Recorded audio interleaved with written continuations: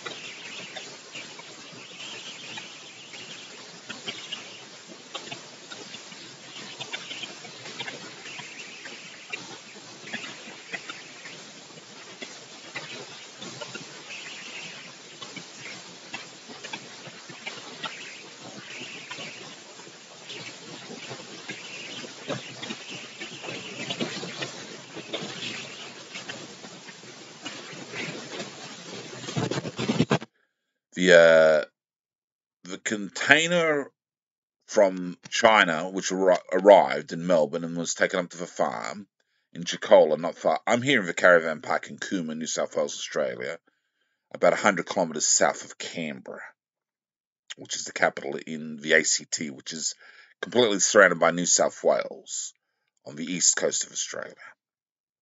So it's the capital, Canberra's capital, about 100 kilometres, 60 miles south of Canberra, 55 miles, 60 miles around that south of Canberra, Cooma. And the Chicola, where my brother-in-law David Bridges lives, is just north of Cooma, about 10 kilometres. 8 kilometres, 10 kilometres, something like that, just off the highway a little bit, off the Monaro Highway a little bit.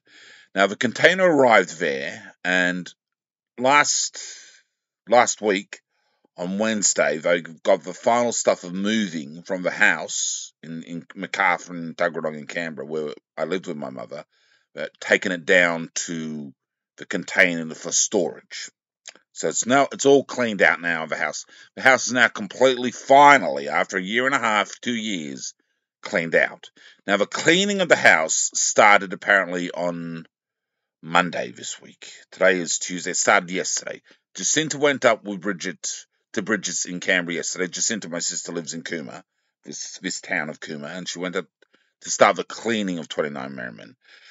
She's going to be cleaning the house with Bridget this week.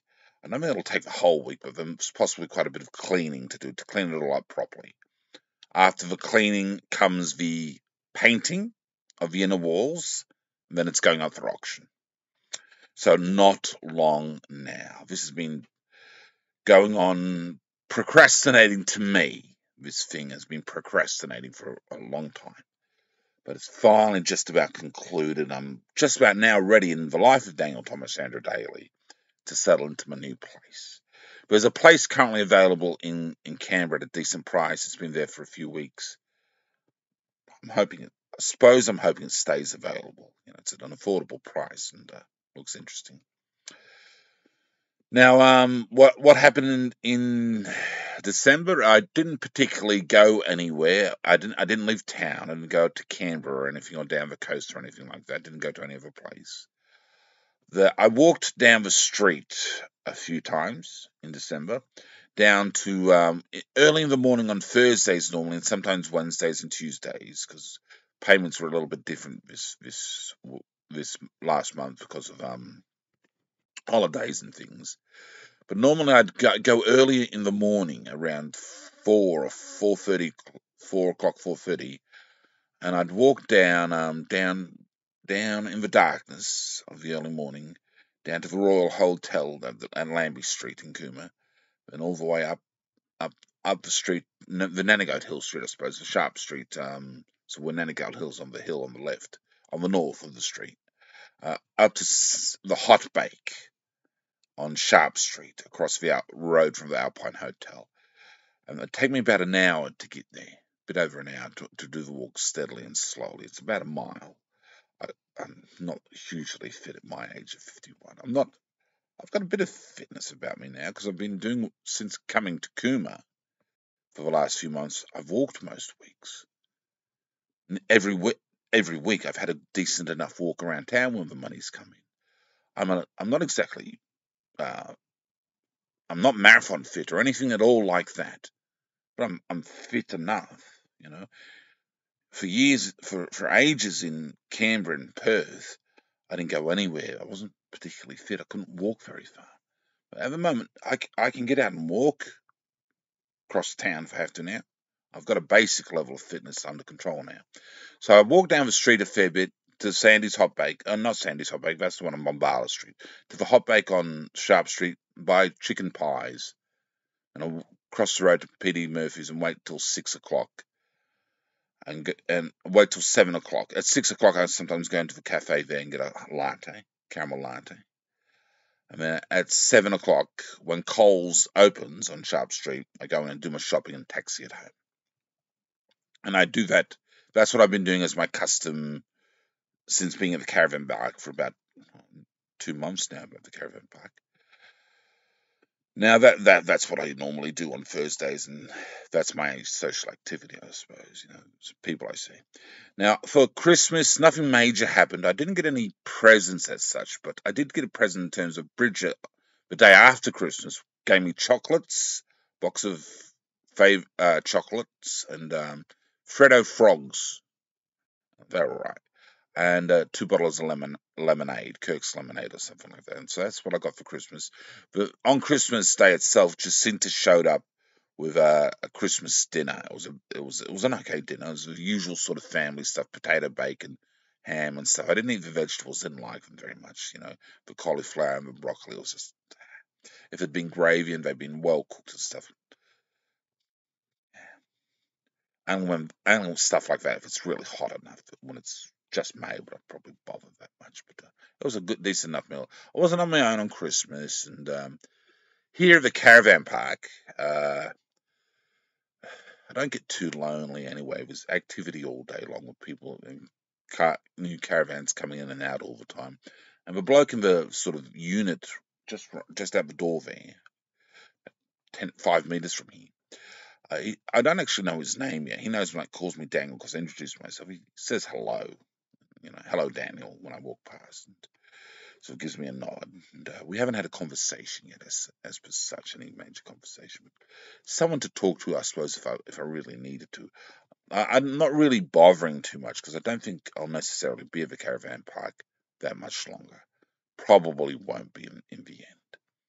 I probably won't rent permanently in Cooma, though I'd like to in some ways.